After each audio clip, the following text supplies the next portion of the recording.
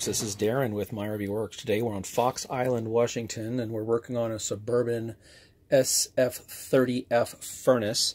And what's happening is when the I've already got it out of its enclosure, and I've got a known good 12 volts, and when we connect these two blue wires together is simulating the thermostat. So we're getting a clicking sound, and when we follow the trail of 12 volts, let me see if I can get this done with one hand here. You'll hear the click here on this relay board, the control board.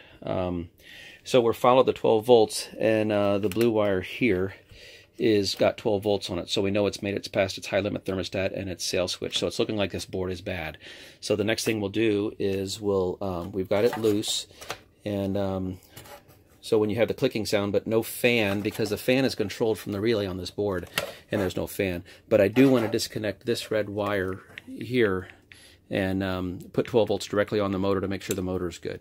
Okay, so I got the motor to work, and all I did was I moved this control board. So what that's telling me is there's a wiring fault somewhere on this.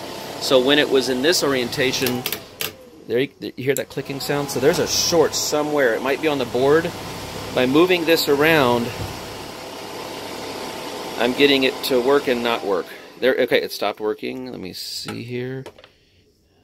Make sure I'm still connected here. Okay, so the clicking sound is it wants to start. And there you go. Okay, so I'm moving this, and it's working. So I think the board's fine. Now we're going to be looking for a wiring fault on this. I hear it clicking around on me. So let's go dig in, and I'll tell you what I find. Let's see here. This has got 12 volts on it. This one goes to the motor right here, and it's got to be this relay on the control board, because I've got a constant 12 volts here. Over on this side, on the blue wire, I've got a constant 12 volts, which is coming back from the sail switch.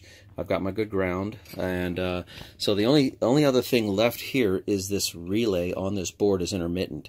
So we'll know we've succeeded if we put a new board on, and it works fine every time. Okay, so what we've done is we've replaced this control board with the new one, and the furnace works right away. And on this one, I put this one back on, and it's intermittent. And when I thump this relay, it would work and not work. So we're pretty sure we nailed it with the board being the problem. So at this point, we'll put the whole furnace back together and put it in and make a happy camper. Okay, so hope these videos help. This is Darren from My RV Works. Happy campers, say My RV Works.